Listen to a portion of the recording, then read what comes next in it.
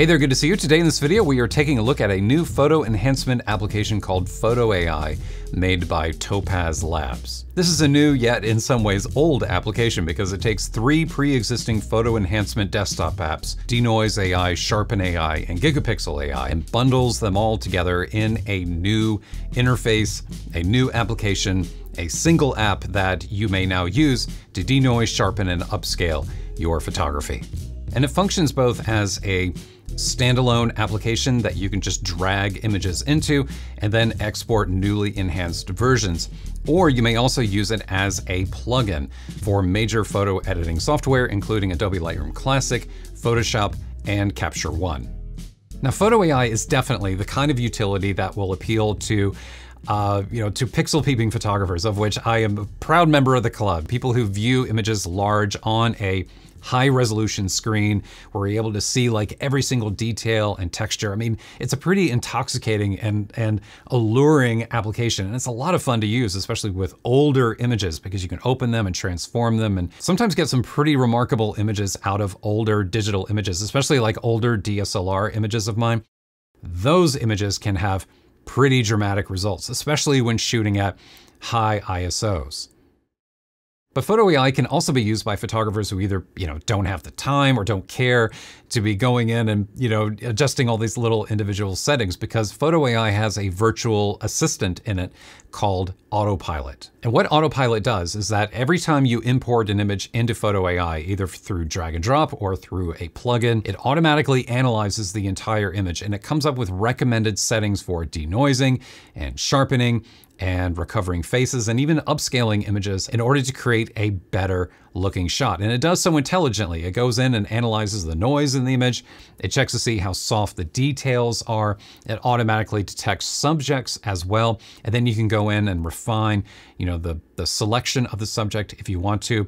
And the reason that subject selection is important is because then tools like Sharpen can only apply their effect to the main subject in your shot, which is a pretty common photo editing technique because oftentimes, especially with shallow depth of field shots, you don't want to be sharpening the entire frame. You want to, maintain the nice bokeh that you have in your shot behind your subject, and you only want to be sharpening them. And Autopilot is the kind of thing that, if you don't like what it produced for you, you can go in and tweak the individual settings.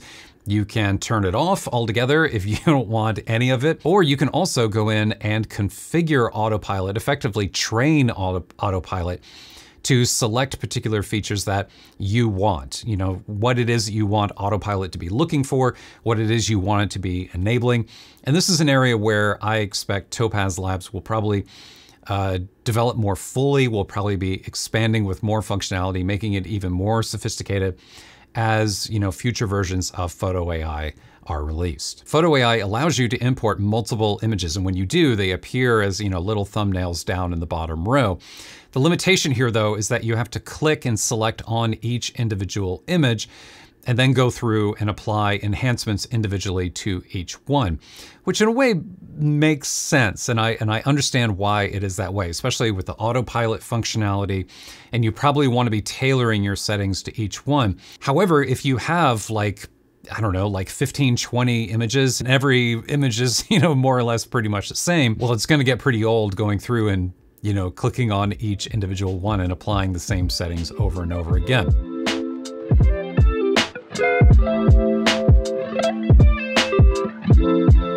Now, since you have the option of editing either RAW files or TIFF files from Capture One and Adobe Lightroom, some of you may be wondering, well, which one should I choose? Well, in their documentation, Topaz Labs recommends editing RAW files for the best possible image quality. And they're right, there is definitely a qualitative difference between editing RAW images and TIFF images in Photo AI. However, in my experience, RAW is not always necessarily better. It's actually the opposite, in my opinion, more often than not. I would oftentimes see better, more natural looking results when denoising and sharpening using the TIFF option as opposed to editing the source RAW data.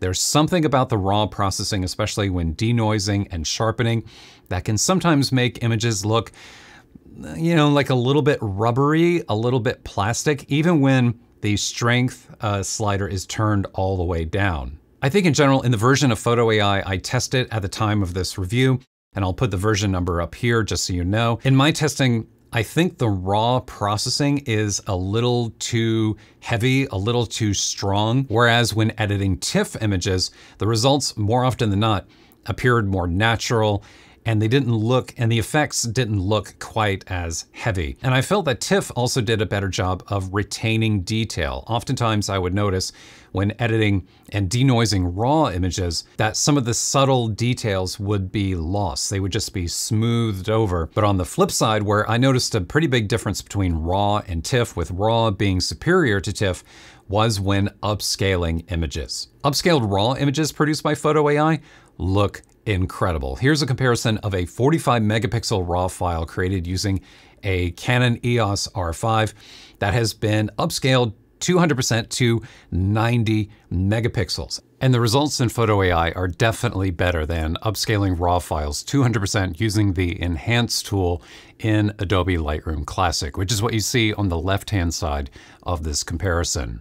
So in addition to denoising, sharpening, and upscaling, Photo AI has a new fourth enhancement option as well called Recover Faces. And what this tool does is enhance the appearance of facial features, and it does so intelligently. It uses machine learning to automatically detect people in your shot, to automatically detect facial features, including eyes, noses, hair, all that good stuff. And instead of going in and applying like some fake like clarity or sharpening or something like that, this is a tool that actually goes in and fills in details. It reconstructs the data in the image in order to create a better looking eye, in order to create more detail in hair, which can produce some really interesting results. For example, this image here, this is an image that has always bothered me because I missed focus when taking this image. I was using a Leica rangefinder, but running it through Photo AI, it does a pretty remarkable job, I think, with reconstructing the eyes, with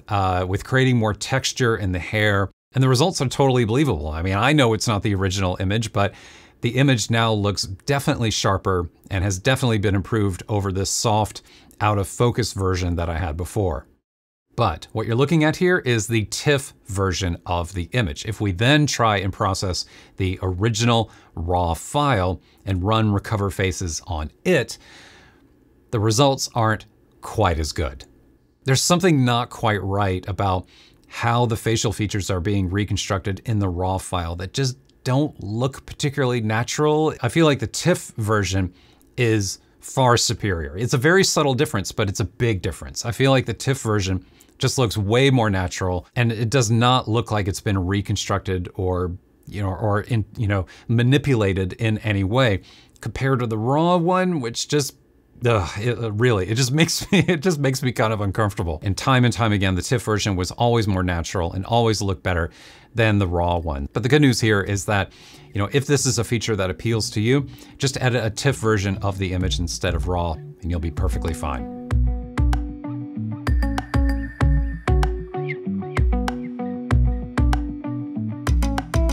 One of the things that I would really love to see in Photo AI is a grain effect. This is something that is in the sibling application to Photo AI. It is in Video AI, and I feel like it could be ported over to Photo AI. And I think it would be a really nice finishing layer, like a nice thing to add on top of the other enhancements. Of course, it's weird to think of grain as being an enhancement because it's kind of like a negative enhancement, right? But in my opinion, especially when denoising and applying sharpening, sometimes the edges can get a little crispy and sometimes areas get a little smooth, and having a little bit of grain would inject a little bit of texture, I think, into flat, glassy, kind of smooth areas and help gel the pixels together a little bit better, because sometimes they get almost a little too digital looking, and just, applying a nice grain on top, I think would help mitigate some of those things. So hopefully that is something that they could do. Another thing I would love to see is more options for saving images when using one of the plugins, when using the plugin for Lightroom, Capture One, and Photoshop. Right now, when you import an image using the plugin, the data is saved directly back. You can't then export a JPEG or a TIFF or a RAW file or whatever to your local file system and then control quality and all that as you can when dragging files directly into the standalone app. So I would love to have the option of either saving back to where the image originated from, or do something else with it. Let's see, what else? Another thing I would love to see with the upscale tool, right now all the numerical data, all the measurements is in pixels. I think it would be really helpful if they added imperial and metric options there, so that, say, if you're creating a photography print, you could just type in the longest edge, you could just type in like, 40 inches or, whatever. And then you're upscaling to that. And then it does the math on the back end to figure out, how many pixels that actually is. Because right now everything is pixel based. So, you kind of have to figure out and calculate this beforehand, figure out how many pixels is 40 inches or whatever, and then input that number. And I think it'd be a lot nicer if you could just choose which you want. And then finally, another feature enhancement, and this one is actually a pretty big one. I would love to see Photo AI implement their own camera and lens correction profiles. I asked Topaz about this, and what they told me is that there is a lens correction profile database inside of Photo AI that is based on an open source library that's been around for quite a while now. And whether that library contains lens correction profiles and data for your particular camera and lens it's kind of up in the air, What I found is that with most of my photos today, which are captured using RF, new RF Canon lenses, there was no effect at all of enabling or disabling lens corrections inside of Photo AI.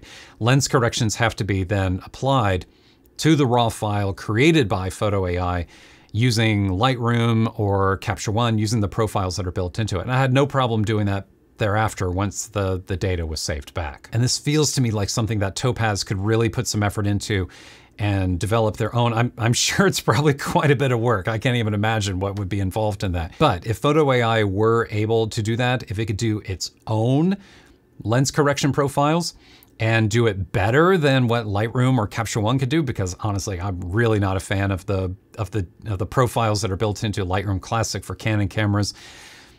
It's just, they've just never been as good as, say, what you can find in other software. But if Topaz were able to do this, and if they updated Photo AI so that it could do even better, even more intelligent denoising and sharpening as that data is being demosaicked using their own custom profiles, that would be pretty cool. So final thoughts here. Should you take the time to download a free trial of Photo AI from Topaz Labs and try enhancing some raw images, some TIFF images, or some Photoshop documents, whatever it is that you have?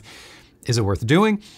Absolutely, 100%. I would definitely recommend downloading it and trying it out because it's absolutely free. It's not going to cost you anything to do it. All you have to do is click on the link that I've provided down below in the video description. You can download a free trial for macOS and Windows. Try it out with your own images. That's always a really important thing to do. Like, don't take my word for it or anyone else's word for it. Test it out for yourself with your own photography and see if it makes a difference. I think this software will be especially helpful and will definitely be a value add for any photographers who like to create large prints, either for themselves or for a client or for a gallery or what have you. It's exceptional at that. If you are someone who primarily publishes images, say to social media, where you're downscaling images and compressing everything down, maybe not so much. It may not make that big of a difference with smaller images. But if you're making large prints and if you are, say, posting large images to a portfolio website online, something like that, then you should see a qualitative difference between how your images currently look and how they could look using a tool like Photo AI. So if you would like to see some of the example images that I shared in this video, the actual images, not, inside of this, YouTube container, I have a rather lengthy article over at my website that I've written about Photo AI. It contains example images that you can see the before and after with. I will leave a link to that article down below so you can check that out. Also, I should have mentioned this earlier, but I got a little ahead of myself. This video is not paid for. It's not sponsored. Topaz Labs is not involved with this video. They have not seen this video prior to publication. I paid for Photo AI with my own money. Everything that you heard in this video is my opinion and experience using the software. And by the way, coming up, I think I'm going to post it actually next week.